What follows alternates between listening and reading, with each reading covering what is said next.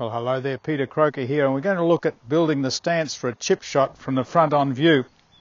So what's important, number one, once I have the grip correct, I need to start by balancing on my right foot. This gets my posture in a good balanced position.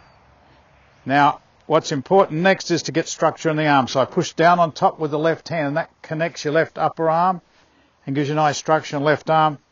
When I push the right hand from the wrist area, it brings the right elbow in, so both elbows now point down at the respective hips. When I'm in balance now with the club shaft opposite my belt buckle, club shaft horizontal, leading edge vertical to the ground, I bend from the hip, unlock the knee and aim the club face, put my left foot in for ball placement, my right foot back for balance, lean the weight a little forward, and this would be the correct stance for a chip shot.